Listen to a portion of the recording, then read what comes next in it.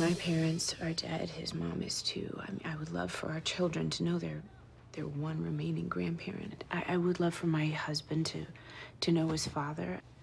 In a few minutes, my husband's gonna walk through that door, and when he does, I feel pretty confident this will be the last time I ever see you. And despite your celebrity and despite what I want for my own family, I will not try to stop that. You did this. You did this to yourself. Shame on you. That was good.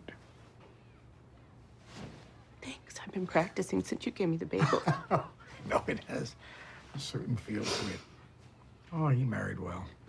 He did. I'm great. Yeah. You see what you missed out on? Perfect daughter-in-law.